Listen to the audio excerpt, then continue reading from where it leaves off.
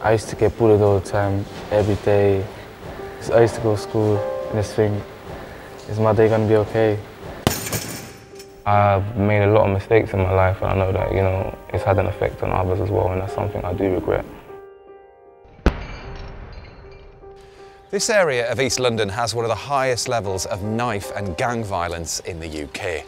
It goes without saying this is a very tough place to grow up, where violence can play a part of everyday life. The organisation Fight for Peace is trying to change that by helping young people who are most in need of structure to develop discipline and confidence. They do this by providing free boxing and martial arts training. Ebbs spent his teenage years getting into trouble with the law, until a short spell in prison made him reassess the direction his life was taking.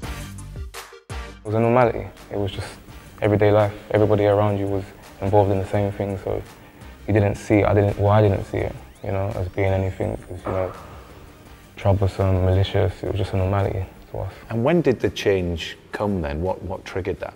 When I first came here, I just thought it was a boxing gym, a place you could train for free. Right. Once I got involved heavily in it, I realised there's a lot of different opportunities here. Many people are kind of sceptical.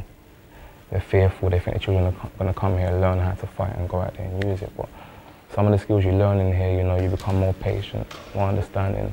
A lot of people have had a high percentage of people that come with anger problems. As a result of being part of the academy, they're able to reduce their anger problems, their aggression problems. They're able to express themselves in different ways.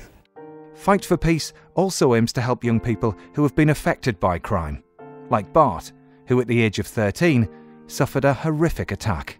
I used to get bullied all the time. People used to call me names. They used to be racist to me. I had a feeling inside me when I was sitting in class, I just want to stand up and scream, to say to everyone, just stop. I came home from school, put my bag down, my mom, my dad, my sisters. We were outside that door, trying to get in. I got beaten up badly, I was on the floor. So imagine for a mom seeing his own kid, you know, bleeding on the road. And here we are today then. Do you feel that now you have control of your life?